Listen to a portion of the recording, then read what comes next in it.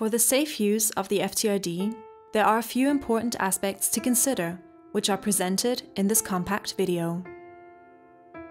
You can also find this information on our product-specific info sheets.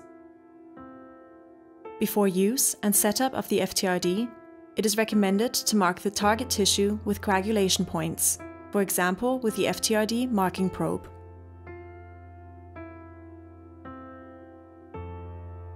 Ensure that the release thread is not wound around the snare shaft throughout assembly.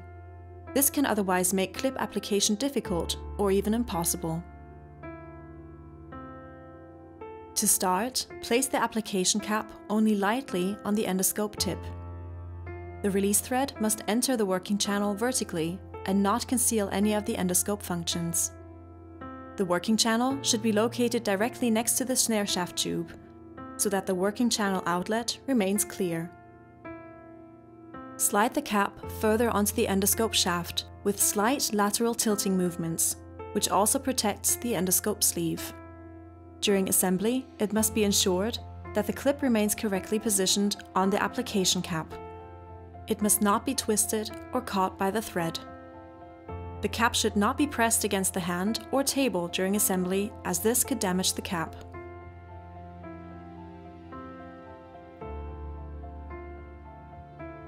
The cap must be pushed onto the endoscope until the endoscope tip abuts against the endoscope stoppers in the cap and are no longer to be seen in the endoscopic image.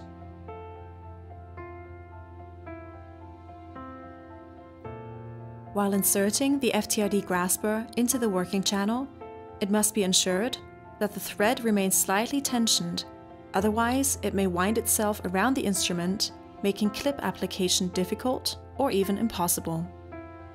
Therefore, the release thread should be wound up by turning the hand wheel clockwise until a slight tension can be felt.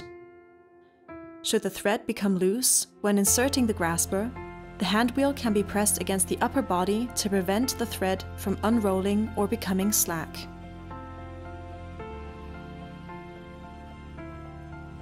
When using the FTRD grasper, it must be ensured that the instrument tip is sufficiently drawn into the application cap and remains in this position while the clip is released. Otherwise, the clip may be applied to the instrument shaft or parts of the branches, and the instrument may become attached to the tissue as a result.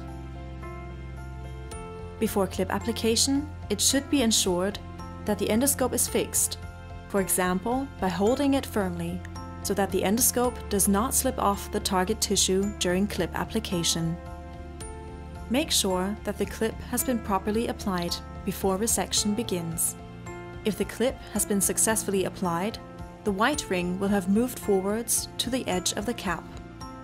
It must remain visible and be observed in the endoscopic image. Only when the white ring has moved fully forwards to the edge of the cap, you can be sure that the clip has been applied.